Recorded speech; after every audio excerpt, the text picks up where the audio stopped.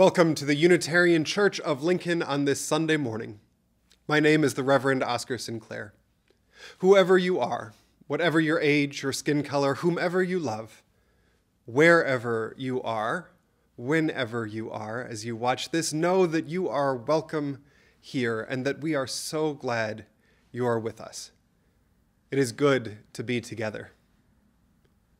Each week since the beginning of the coronavirus pandemic last year, our congregation has gathered together at least twice. On Thursday night, when we tend to our community and each other directly on Zoom, and in this service on Sunday morning, broadcast on YouTube. Sunday morning, whether in person or on YouTube, is a chance to proclaim who we are and what we're about, throwing open the doors of this congregation and proclaiming the radical love and welcome that is at the heart of our faith. The Unitarian Church of Lincoln, we say, aspires to be a loving community, uniting reason with spiritual exploration to transform ourselves and the world. And as spring comes this year, vaccines are distributed, and we start to think about what comes next for this church. We're considering some big questions. What are our commitments? What are we becoming? What is our story? These are questions that define us and will continue to do so in the future. And churches are generational projects. But right now, we don't have to look far into the future to ask what our next steps are. In these closing months of the pandemic, as we look to the future and plan our return to this building, we gather together in hope. There is work to be done, beloveds. Let's be about it.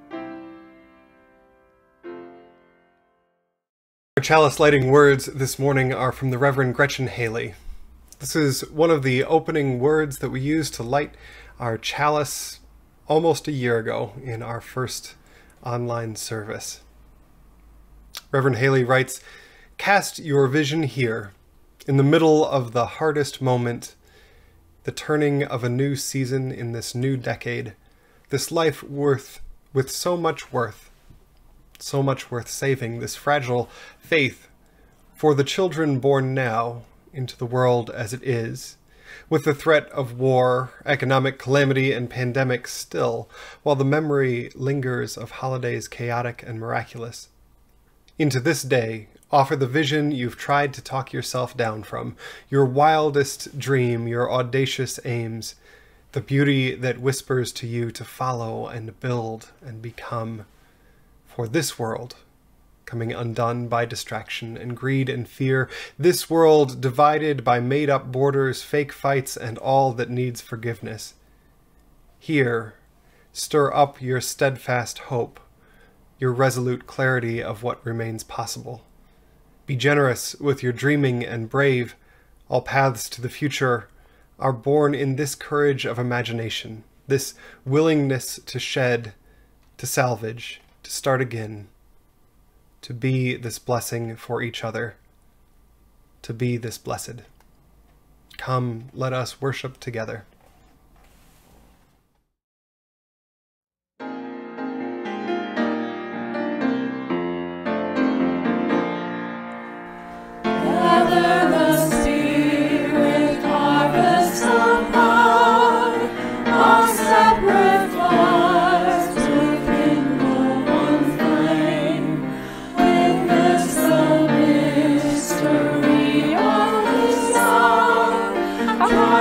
In the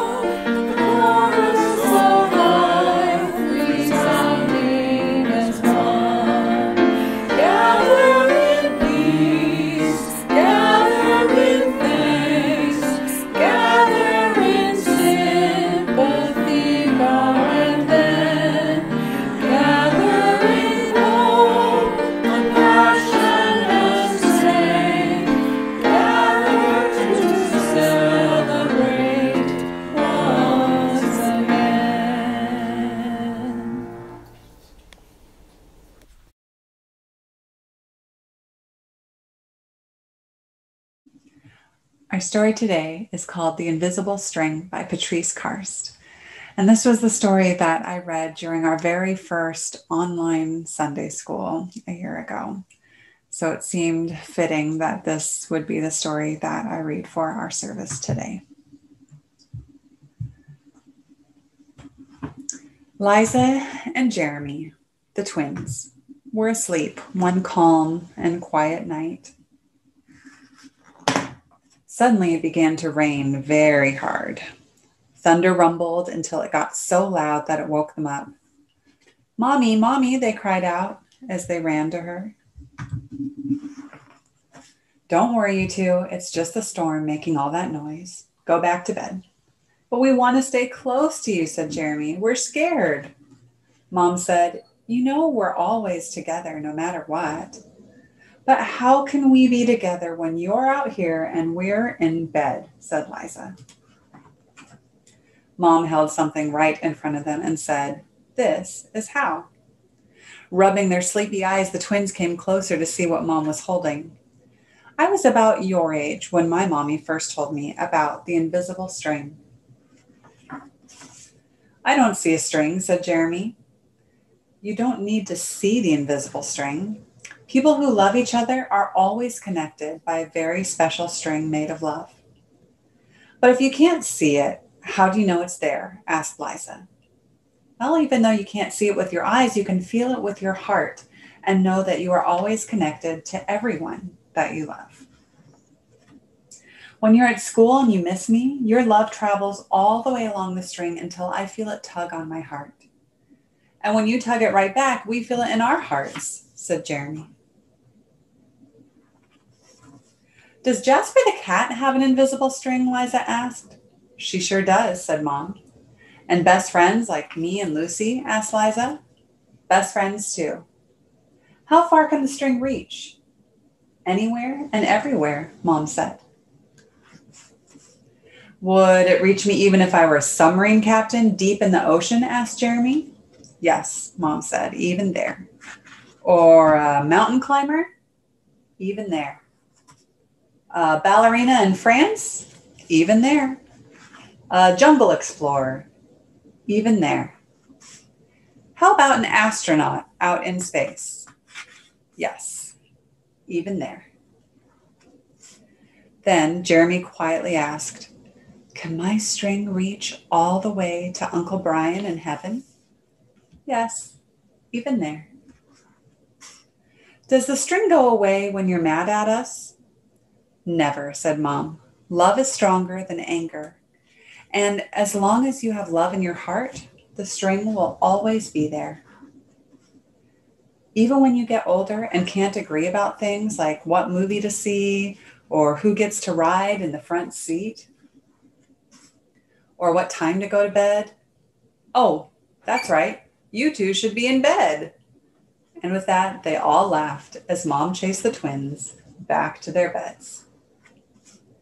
Within a few minutes, they were asleep, even though the storm was still making the same loud noises outside. As they slept, they started dreaming of all the invisible strings they have and all the strings their friends have and their friends have and their friends have until everyone in the world was connected by invisible strings. And from deep inside, they now clearly see that no one is ever alone. And that is the end of our story today. Each year at the spring congregational meeting, our members vote for 10 organizations, either local nonprofits or national Unitarian Universalist organizations. This month's Share the Plate is the NAACP Lincoln branch.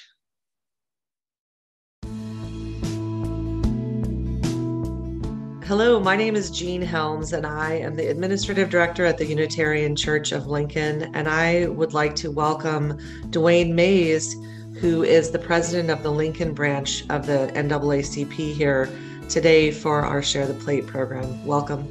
Thank you and for this opportunity, and hopefully I can shed some information about NAACP that you may not know, or if it's things that you know already, then somewhat emphasize and just to update you on some things that we may be doing within community. And just as everybody else, our activities have been curtailed somewhat as a result of COVID-19. But we are realizing now that COVID-19 has just caused us to change our strategies. And so we're still here serving the community as a civil rights organization, where we try to help people who have civil rights problems or need advice, or sometimes just to emphasize or what's needed to be done. Also, we are sought for advice on some of the civil rights activities within our city and our leadership within our city, because sometimes we don't claim to be the voice of Black people or people of color within our community, but we do have a relationship there that allows us to have be able to hear and to be ears and to be encouragement when things occur within our community. We have scholarships, and in fact, we're approaching time within the next month that we will be advertising a scholarship. And within our organization, each year we try to give scholarships, and we've given up to maybe $4,500 in scholarships in 1 year. And this year we've allocated $3,000 that we will give it up to 3 scholarships at $1,000 each. Awesome. And so those scholarships are for students within the Lincoln Public School System who are doing things that promote civil rights and activities that we are, as an organization, have supported within the community. Cool. So any student that would be able to qualify or can qualify for that scholarship. Awesome. What process does a student have to go through to apply? Do they write an essay? They have a 2-page essay that they need to write about what they're doing, and we always ask them, how do you feel that you will be able to make a difference in your community in the next 5 to 10 years? And what would your projection, what will you do? And how would you go about it? And to try to stimulate the discussion so that they can talk about what they're doing and where they want to go with what they're doing, and hopefully we can be able to find kids that are focused. And they have been successful in that. We know that some of the students we don't ever hear from again, but there are some who we know, for instance, are medical doctors who went through and were applicants and received a scholarship from us. Are those open then to any senior that is in the public school system? Yes, they must be a senior and graduating senior this year. Are there other organizations in the city that you partner with on issues? Yes, we do. We are partnering with Nebraska for Peace on our Truth and Reconciliation project, and that is a project that, well, I'm proud of it, because within this project, what we're doing is we're looking at the history of racism within the city of Lincoln, and what we are trying to do is to look at those issues or those kinds of issues within our city that brought us to where we are. And we're not looking at just the good side of it, but we're looking at all sides of it that causes us to be who we are, and to hopefully be able to look at it and to understand who we are and what we need to do to be a better community. Are you looking for new board members right now? We're always looking for board members. We're looking for workers, people who are interested in doing civil rights type work. There are a lot of projects that we have going in Vincent. We just finished the election cycle where we passed out over 5,000 leaflets. And this doesn't require a lot of time and effort. During the pandemic, it took a little bit of creativity. I want to thank you and certainly Unitarian Church there for this offer and let me have a say on your announcement here. Thanks again for your time today. I really appreciate it. Thank you. If you would like to give a contribution to the NAACP through text giving, just text UC Lincoln space, and the amount to 73256. You may also send a check or give online through Realm.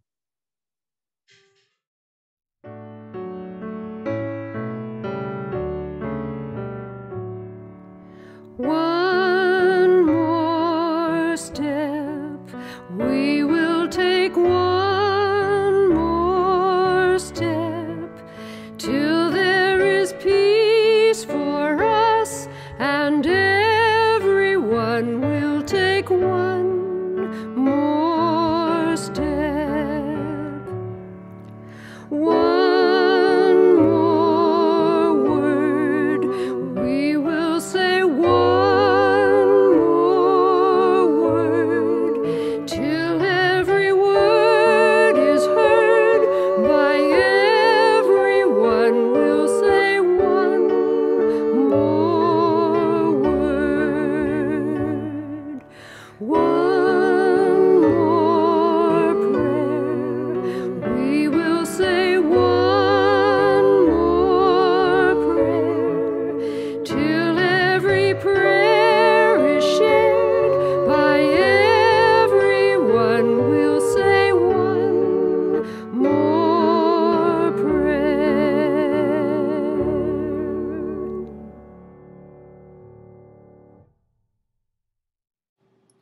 Each week for the last year, we've set aside time in our worship together to mark the joys and sorrows of our lives together. We do this because even in this time that we are apart, we know that we are interconnected, that what happens to one of us matters to all of us, that losses are easier borne in community and joys are easier celebrated. So even though this community consists of folks commenting on YouTube this morning, there is still value in naming the deep moments of our lives, the moments of unhappiness, of loss, of challenge, and the moments of joy and celebration and hope. As this next song plays, you're invited to type your name or the name of somebody that you are carrying in joy and sorrow this morning into the chat box. Thank you for your presence.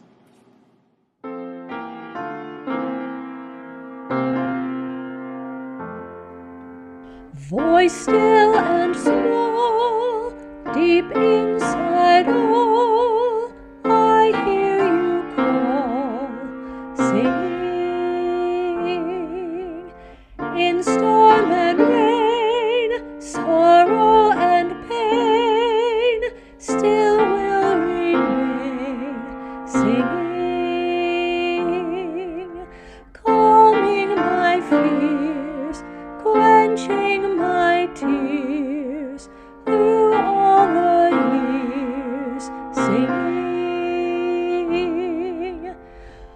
Voice still and small, deep inside all, I hear you call, singing. In storm and rain, sorrow and pain, still will remain, singing. Calming my fears, quenching my tears, through all the years, singing.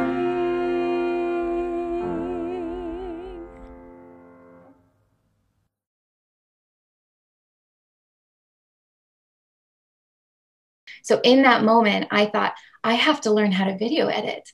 And I have 6 hours before I need to put this on YouTube. And so I was like, how do you video edit with iMovie? Typing that into Google and like watching YouTube and figuring out how to cut that piece out. Last week, our worship service marked a year since we left our building.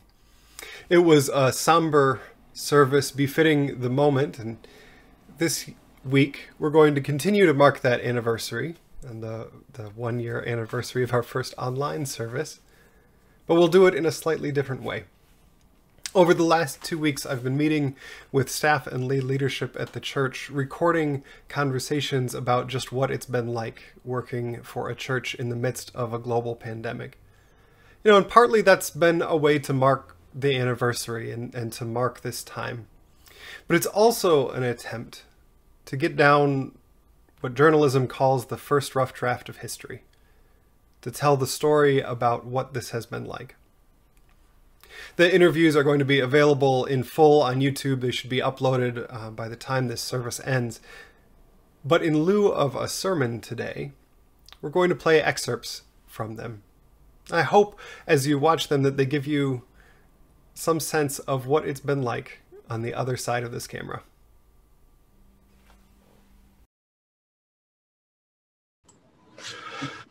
There we go. So as we start out, for folks who may not know you yet, could you introduce yourself and your pronouns and what position you have at the church? Yeah, my name is Chelsea Krafka, she, her, hers, and I'm the Director of Religious Education. My name is Jean Helms. I'm the Administrative Director for the Unitarian Church, and my pronouns are she and they. I'm the Reverend Oscar Sinclair. My pronouns are he, him, his. Since 2017, I have served as the minister of the Unitarian Church of Lincoln. All right. I am Trevor Jones. I am he, him, and I am president of the Board of Trustees. Okay. Well, my name is Kelly Ross. My pronouns are she, her, hers, and I am the member and admin coordinator, which means that I help out in the office and I love to welcome new people to the church and help develop members as well.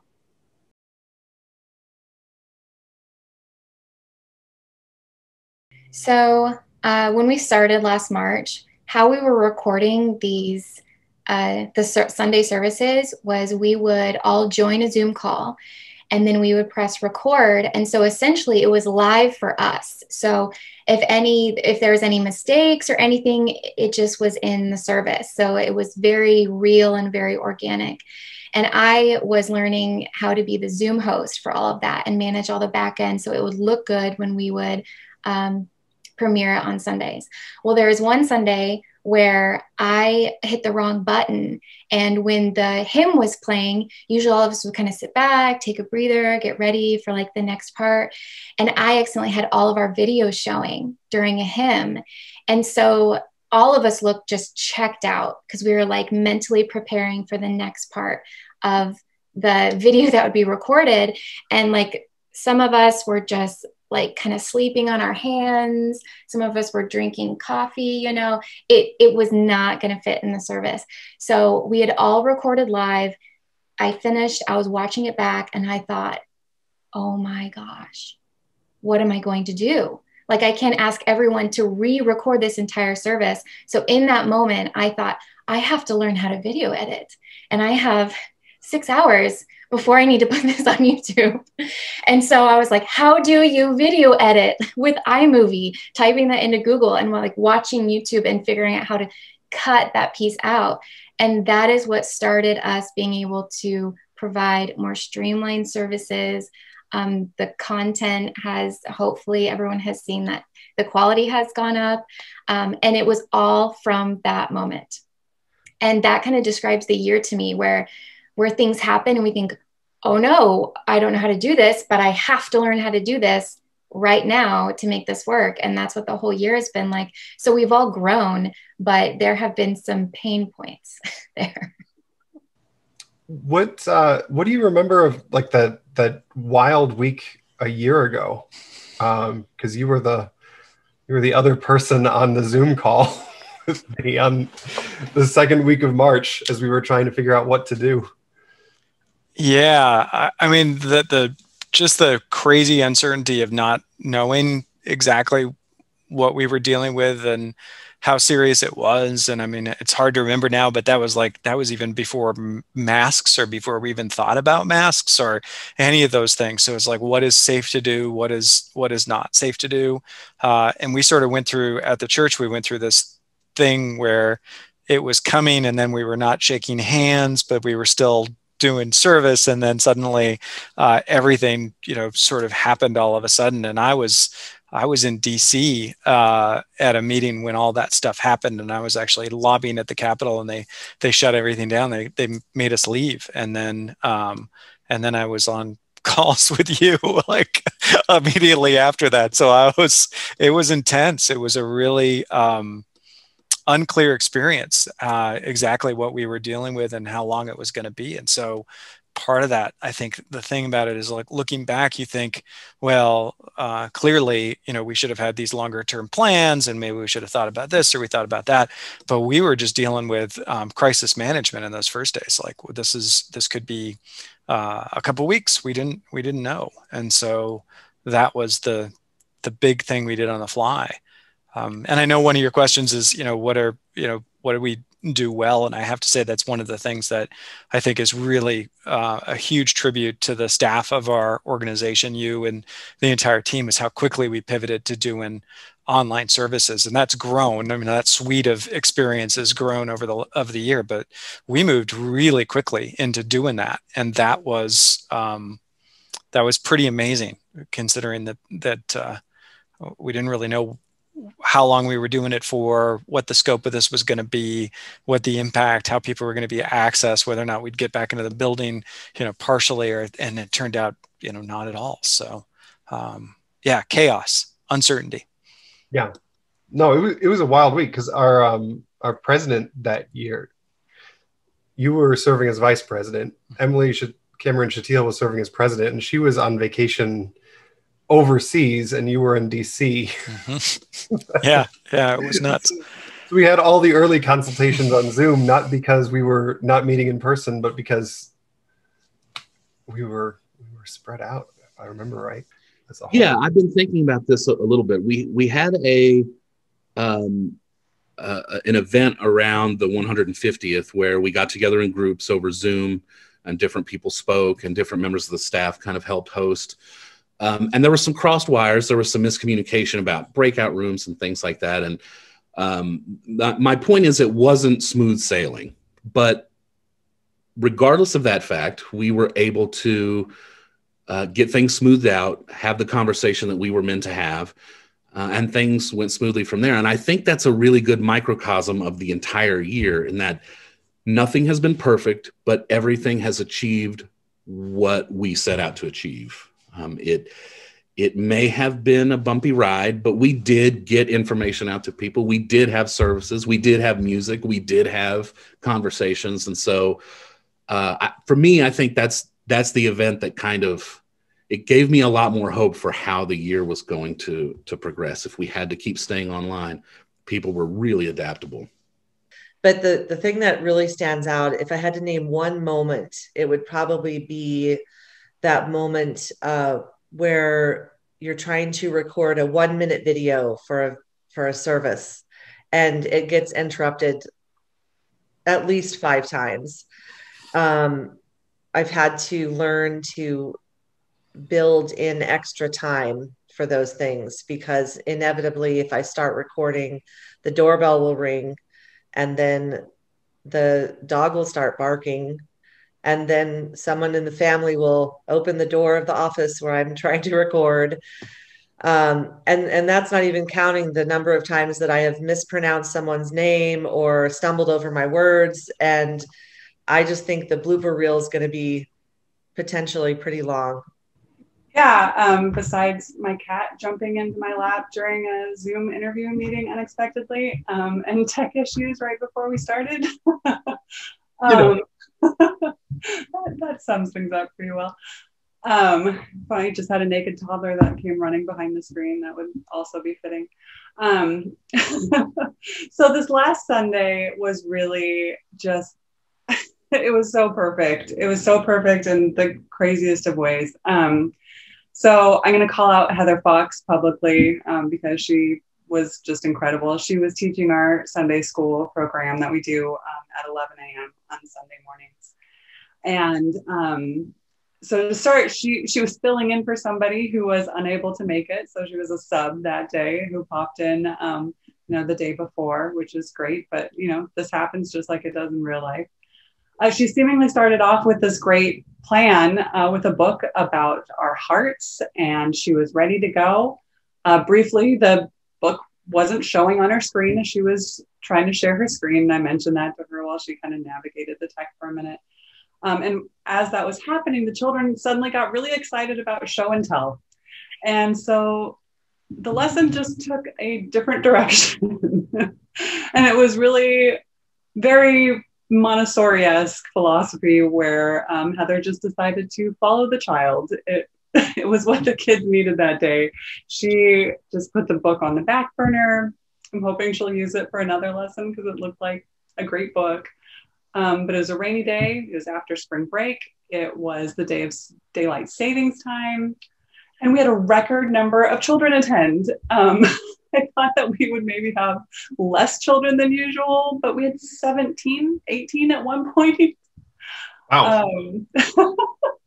And I'll tell you, I was laughing and smiling so much that my eyes wouldn't stop watering for a minute and my face was kind of hurting. And Heather just totally rolled with the changes. And she is so thoughtful and so considerate and just an amazing teacher. So a moment that kind of encapsulated what this last year has been. I have to say one of the moments that for me, that's like the super emotional moment was the first time that the choir did the virtual song and everybody's faces were up there on the screen and I was watching at home. And for me, that was a truly emotional moment because I hadn't seen so many of those people for a long time. And it really made me feel connected and excited to see, those are my people. And that was a very, very cool thing to be able to see.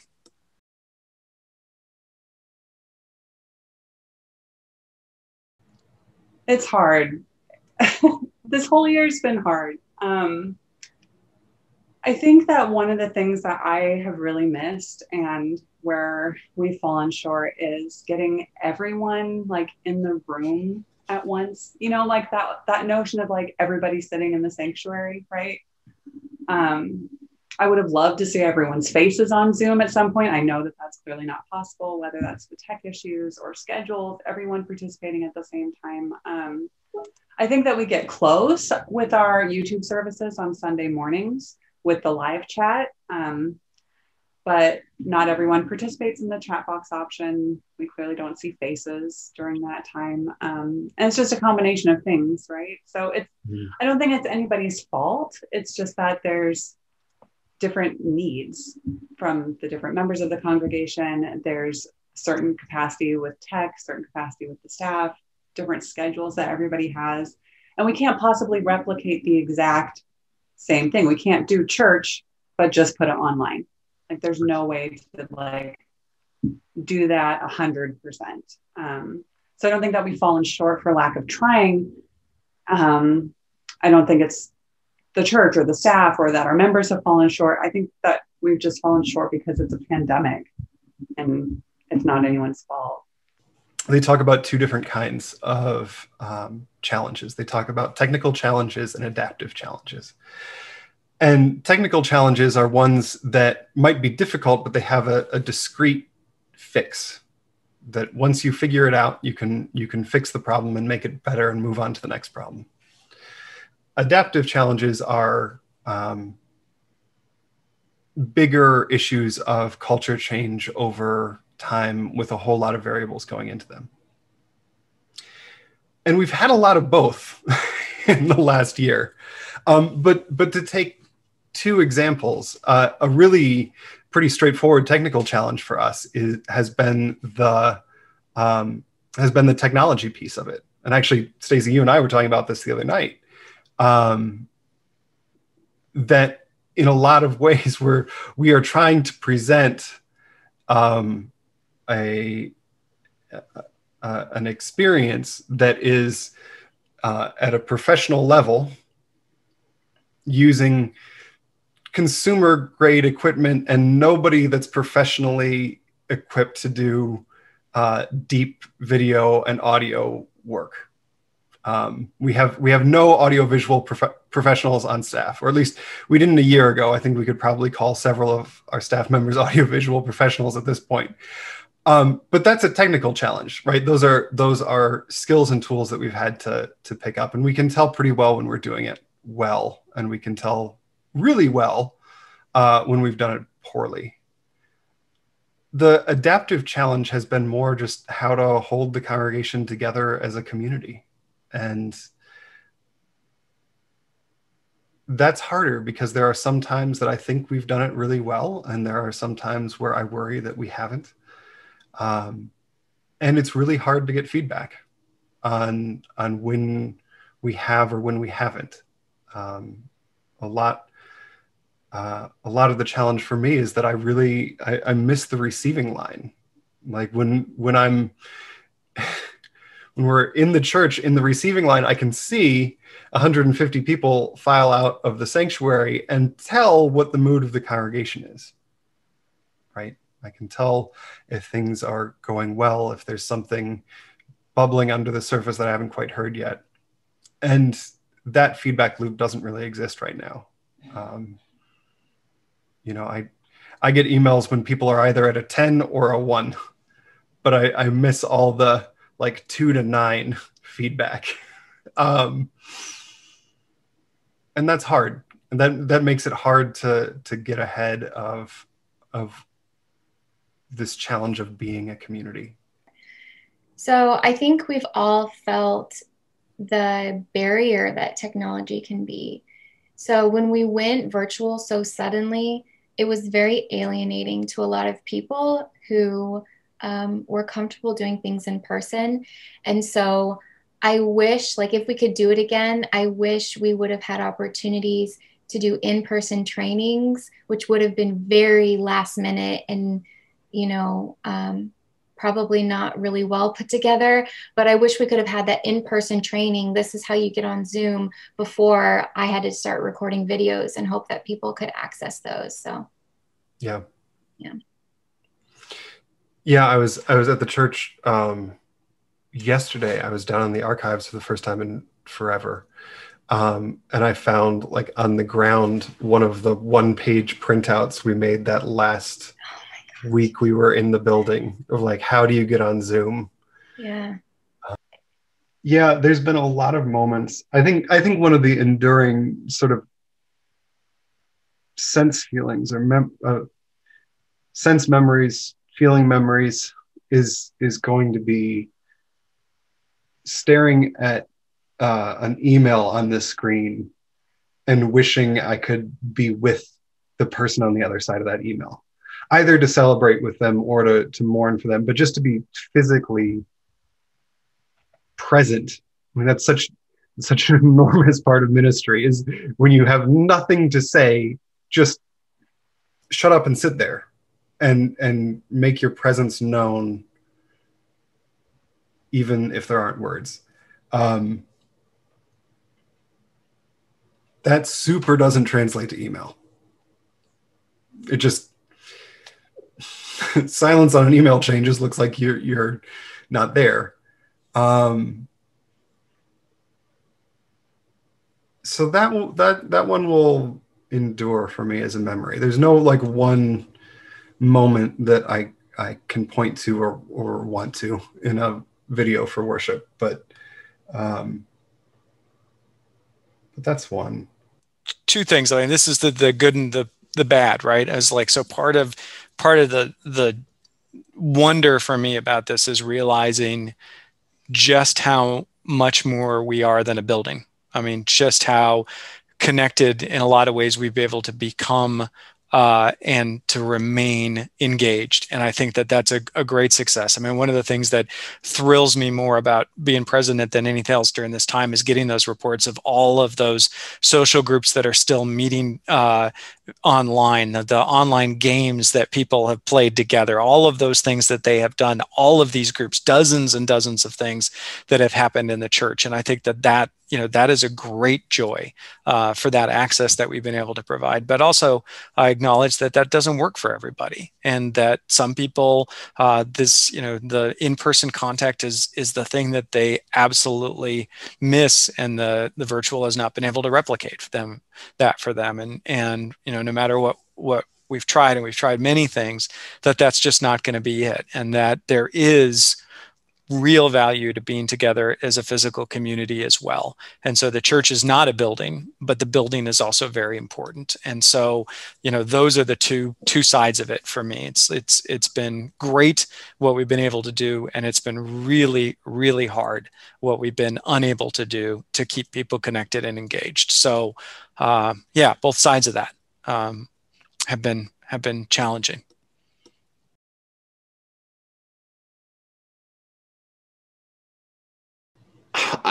If I was going to say on a really technical level, I think we've gotten really, really good at this online thing. We've gotten very streamlined in putting it together and saying, what is the format of the service? What are the hymns going to be? Who's going to do this part? Who's going to do that part?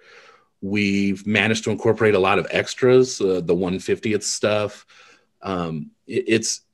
Early on, it was kind of formulaic, and it's become a lot more like a real Sunday service, where if something comes up on a Friday, it's not an emergency to put that in for Sunday. So the adaptability, I think, has been really, really successful in getting everything we need to get out there to people in a way that's pleasing to look at.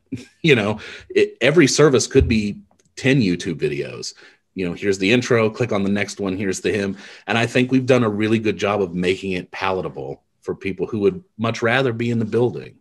Right. One of the things that I really love is all the stuff that we've learned that will allow us to do services going forward in new and exciting ways, and to create the hybrid service, the service that you can go to if you're in Lincoln and you're available, but the service that you can also attend virtually, years from now, if you're on vacation, or if you have a cold and you don't want to share it with somebody or whatever, like the level of access that we can provide to people to our offerings is just really great. And I don't see that changing. I see that demand for being able to do things in person and a combination of virtual is great.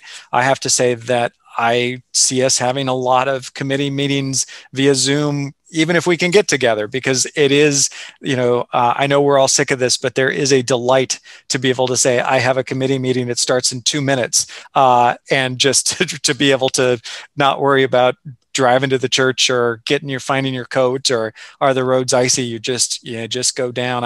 I'm in my basement most of the time, and I'm just like, I could just go down in the basement and have a meeting. So that I see that as a real success for the future in terms of being able to do the work of the church.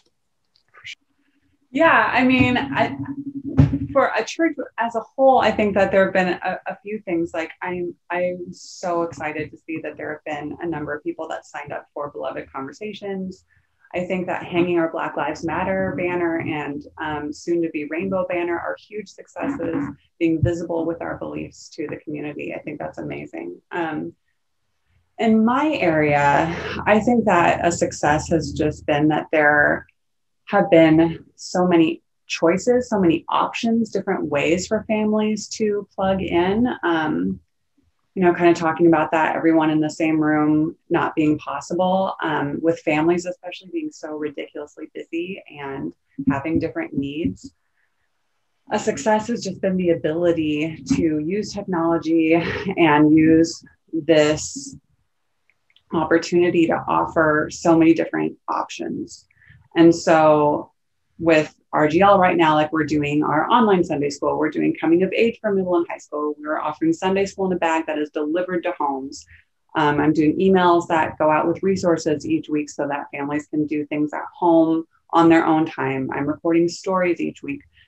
There's ways to get to the church and participate in all ages activities. Like we're going to do this Easter egg on paper hunt that's coming up in the next week or so. So, there's just different ways to plug in one way or another. So, I see families that have signed up for Sunday school in a bag, but I have not seen them online in any capacity at all. But they're willing to get a paper bag full of activities delivered to their home. I'm really grateful that I live in Lincoln, Nebraska. I feel like our community has really come together in supporting each other. I feel like the Unitarian Church has rallied to support people in our community, whether or not they were directly a member or a friend of the church. And that is something to be proud of. This community has come out in support of others in the community in ways that I would not have imagined. And I, I had, given some thought to that. I didn't know that it would be in the form of a pandemic. But I have thought about what would happen if we had a collapse of our economy or some kind of major event happen, and would we be able to rally and support each other? And I think we've proven that we really can do that, and that there's a lot of kind, giving people in this community. The work and flexibility of the church's leadership. This is the staff whom the church pays as leaders have all gotten handed jobs, tasks, portfolios vastly outside their job descriptions. They're not even approaching what they thought they were going to do a year ago. And if I recall, you have some pretty strong opinions on that, as a matter of course.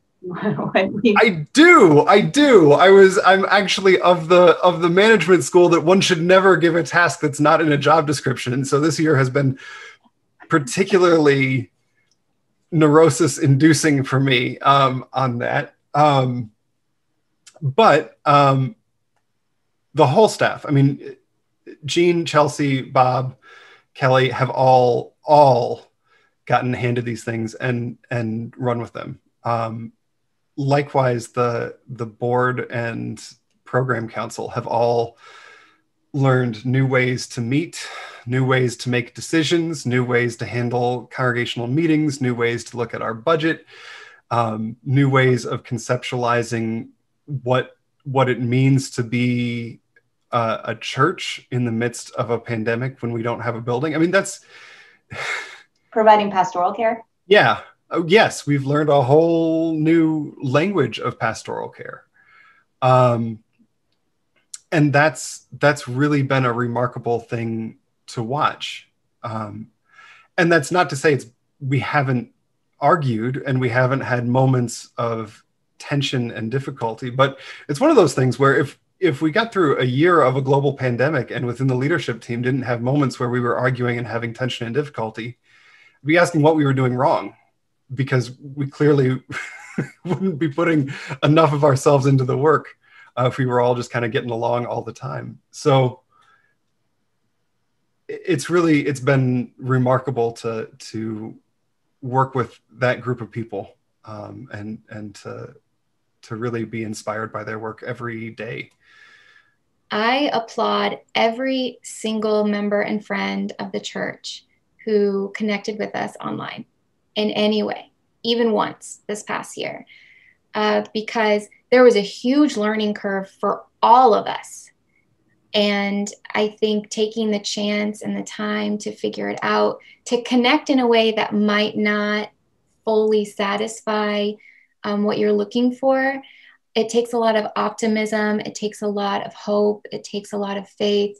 And I think all of us as staff saw that, even if you logged on once, and it meant a lot. And so I think how all of us really stuck together and dug down deep in order to figure out how to survive through this past year. That's a success right there.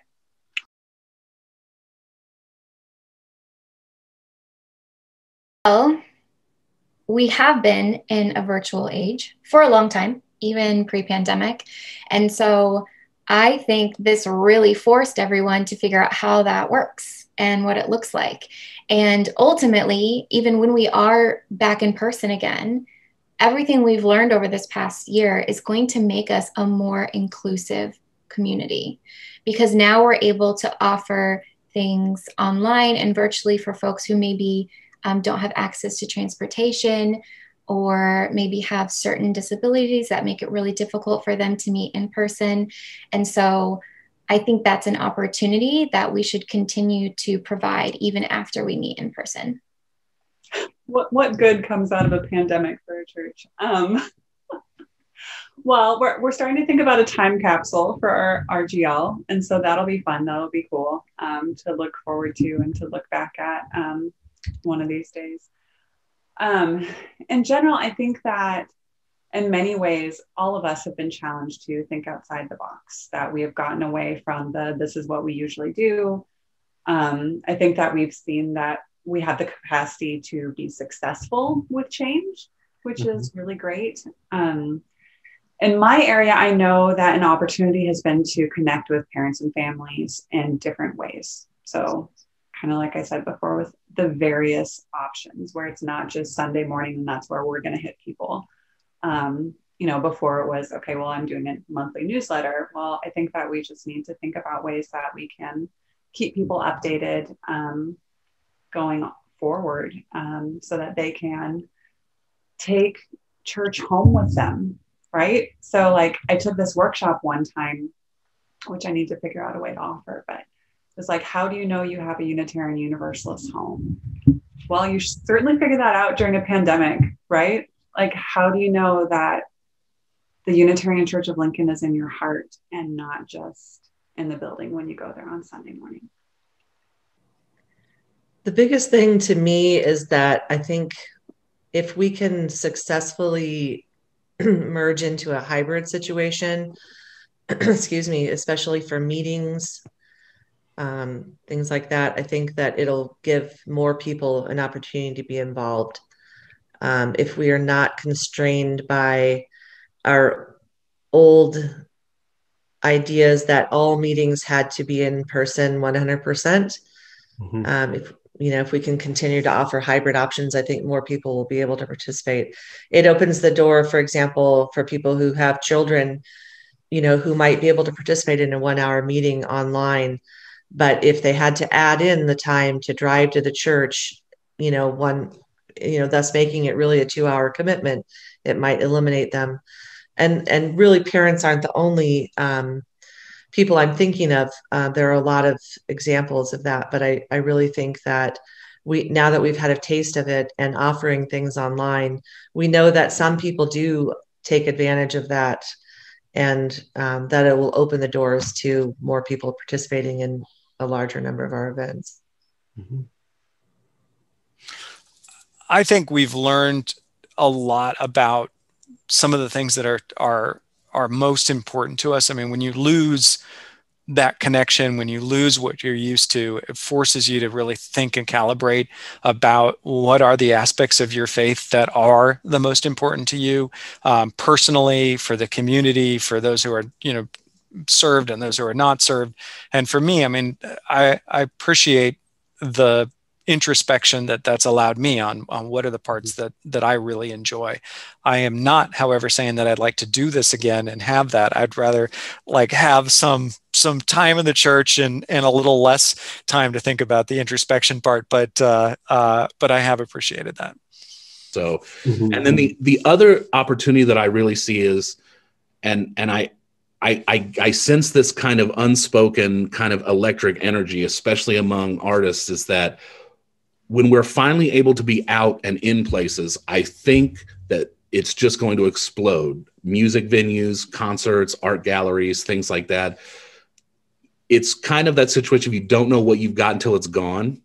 And I think people are going to be out and doing things. And as part of our mission to become more of a center of culture in the community, I think we can really take advantage of that. That is an exciting thought. Yeah, people are going to want to see things. They're going to want to do things. And in kind of a different correlation, Ashley got on this kick of asking me 3 or 4 times a day to start a band. And she said, people are going to want to go and see music and you should start a band. And so, I get home from the church. Did you start a band? Have you talked to anybody? And so and among other musicians, I feel that people are going to go to a lot more gigs now. They're going to try to book a lot more things. It's when you're in it and you're doing, 15, 20 gigs a month and it is a job and it is a grind. And now it's been taken away from us for a year. And so we appreciate it a lot more now that it's gone. So I think that's going to blow up. And I think that we can really, really use that to bring people into the building and to have things that benefit the city of Lincoln and hopefully beyond. Yeah. Anything else to include for this service? I'm just still really grateful to be here, to be a part of this community. I think my heart has grown in so many ways during this pandemic, you know. I miss seeing everybody desperately. We're all going to say that. We're all going to feel that. But I'm really grateful to be able to connect in different ways.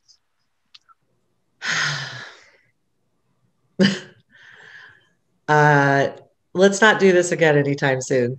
Yeah, that sounds good. Let's not have another pandemic anytime soon.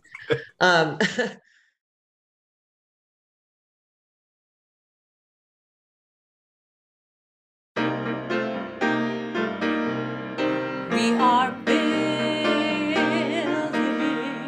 a new way. We are building a new way. We are building a new way, feeling stronger every day. We are building a new way. We are working to be free. We are working to be free. We are working to be free. Hate and greed and jealousy. We are working to be free. We can feed our every need. We can feed our every need.